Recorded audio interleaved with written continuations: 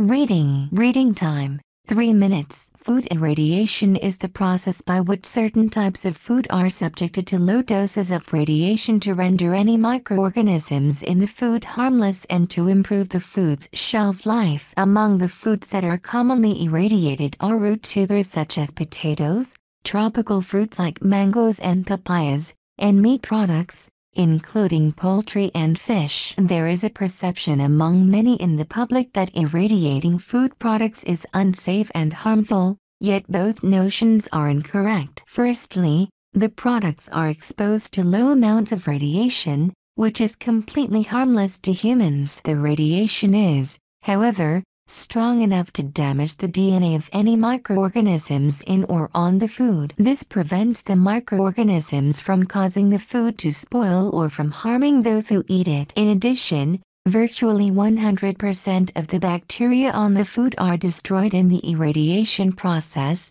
and so are other pathogens such as viruses and fungi. Another advantage of irradiation is that it slows the process by which food spoils. This allows foods such as tropical fruits to be shipped great distances from where they are grown to markets all over the world. Resultantly, farmers in Southeast Asian countries can sell fresh produce to consumers in the United States and Europe. Irradiation also gives food a greater shelf life once it reaches supermarkets. Thus, food neither rots nor spoils if it is not sold promptly. Finally, foods suffer hardly any losses in their nutritional value when they are exposed to radiation. In fact, the change is negligible. So while the microorganisms, bacteria, and other pathogens are eliminated, the foods retain the same amounts of vitamins and minerals. The end result of irradiation is food products that are safer, longer lasting, and high in nutrition.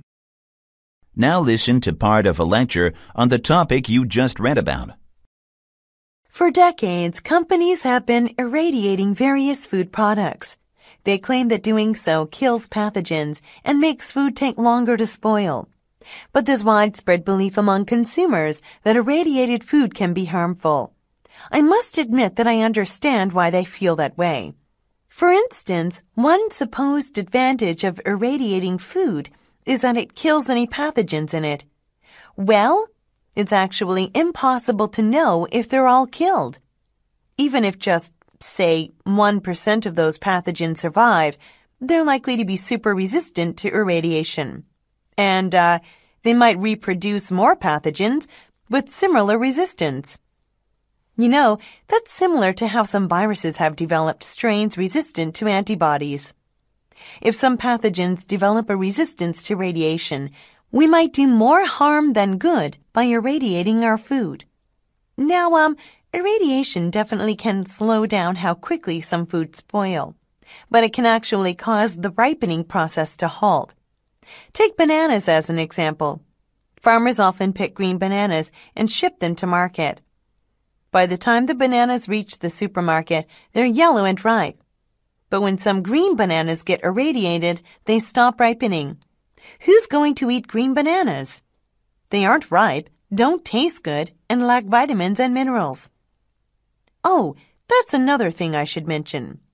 Don't believe those studies claiming that irradiated food loses none of its nutritional value.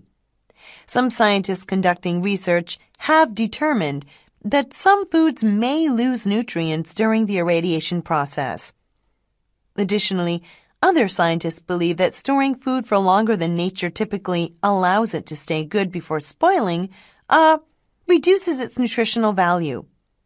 So, sure, you can drink milk that's been on the shelf for longer, but it might not be as good for you as fresh milk is. Directions. You have 20 minutes to plan and write your response. Your response will be judged on the quality of your writing and on how well you present the points in the lecture and their relationship to the reading passage. An effective response will typically be 150 to 225 words. Question. Summarize the points made in the lecture you just heard, explaining how they cast doubt on the points made in the reading passage. Response time, 20 minutes. Simple summary. The lecturer argues that food irradiation may have a harmful impact on the human body. This directly refutes the reading passage's claim that irradiation is an effective means to allow the storage of food for a longer period of time. First, food irradiation may not get rid of all the bacteria present. The surviving pathogens will become resistant to radiation and will pass along a similar resistance to their offspring. This contradicts the reading passage's claim that food irradiation is an efficient way of sterilizing pathogens since it kills bacteria,